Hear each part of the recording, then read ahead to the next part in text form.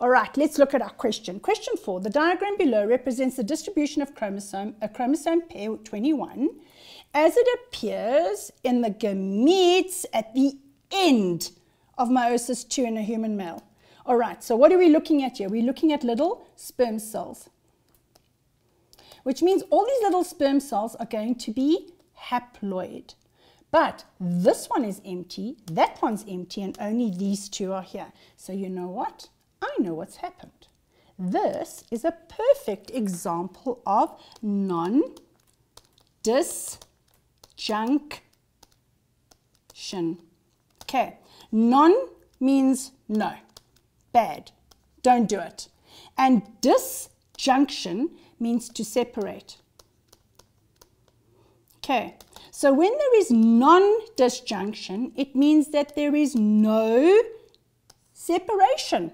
Okay, that's what non-disjunction is. Now, sometimes we have that happen in our chromosomes. So you've got your diploid chromosome there, that's going to be 46. Okay, I'm going to use the numbers rather. We're going to end up with 23 and 23. Then we have, this is meiosis 1, and then we have meiosis 2. So there's another 23 there and another 23 here. Okay, and everything's just hunky-dory. Everybody's happy. Okay, except when there's a spanner in the works. And for some or other reason, one of the homologous chromosomes don't separate out. So instead of 46 chromosomes going 23, 23, we end up with 24 chromosomes here. So we've got 21 plus 2 homologous chromosomes. Okay, 22 plus 2 homologous chromosomes is going to give us our 24. And here, these poor little guys now have 22. They are going to be minus 1 chromosome. Okay, and when that happens, we call it non-disjunction, because this one decided they weren't going to divide. So at the end of the day, this little gamete is going to have 24, that one's going to have 24, and this one's only going to have 22 and 22. So what they're showing us here in our diagram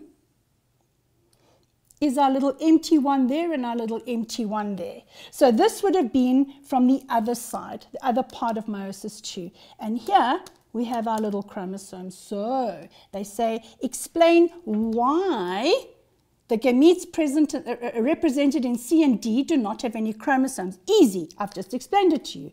It's non-disjunction. It didn't join. Remember, the word junction comes from join. So if there's a junction, it's where there's a join. So this is disjunction, means to separate. And non-disjunction means they did not separate, they stayed together. Okay, so non-disjunction of let's do this, homologous chromosome 21 during anaphase 1. Okay, that's where the issue came. So what happened?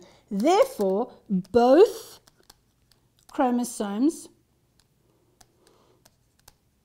21 moved to 1 pole. Okay, how easy is that? But they didn't divide. They just decided, we like each other too much. And if you remember our joke that we did right in the beginning, is saying, it's my sister chromatid. That's exactly what happens here. They decide, we're staying together. We are not separating during anaphase. Remember, anaphase is the apart phase. Okay, let me get another color here. The gamete A is involved in fertilization. Describe how this may result in Down syndrome. Now, people remember Down syndrome. So A, Down syndrome will have 24 chromosomes. Okay, 24 plus 23 is going to be 47. And that is what results in a Down syndrome child. Don't be thrown because they say in a male. Okay, because people tend to think only women have chromosomes that have 24 chromosomes and non-disjunction. It's not true. Men have it too, but it's very, very rare. All right, so how do we go with this? We say gamete A has 24 chromosomes. Okay, which is not normal, hey? You know that. All right. Then, when it fertilizes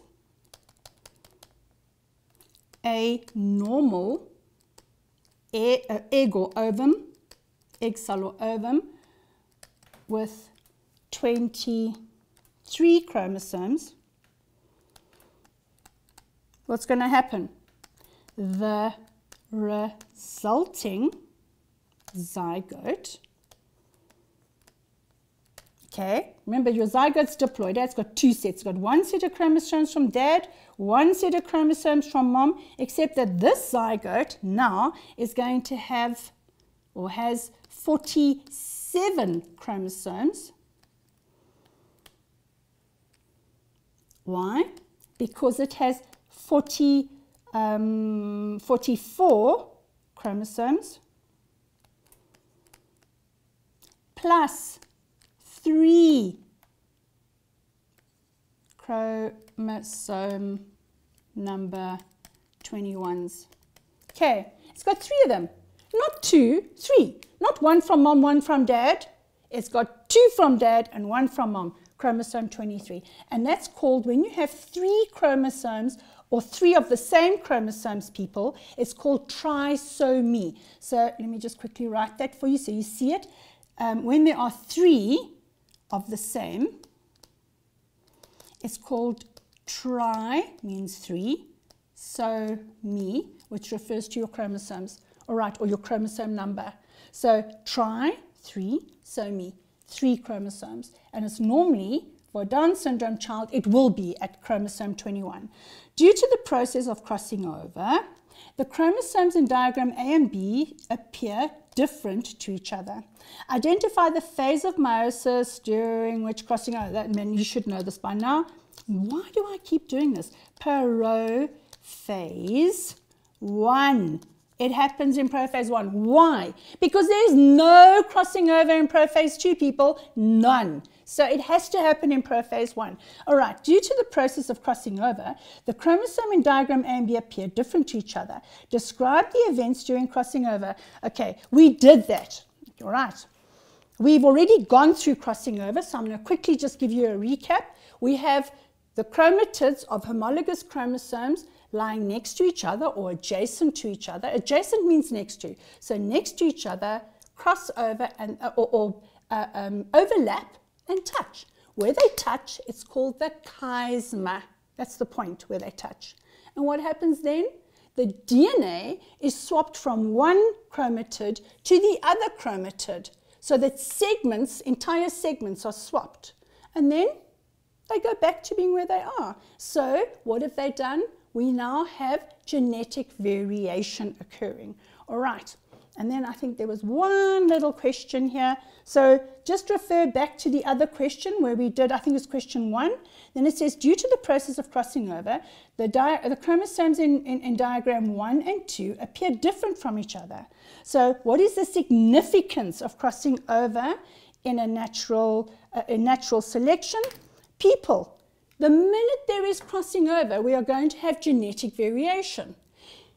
If it's genetic variation for advantageous or good characteristics, the organism will survive. It will help it to survive. And that's great because then it can continue to reproduce.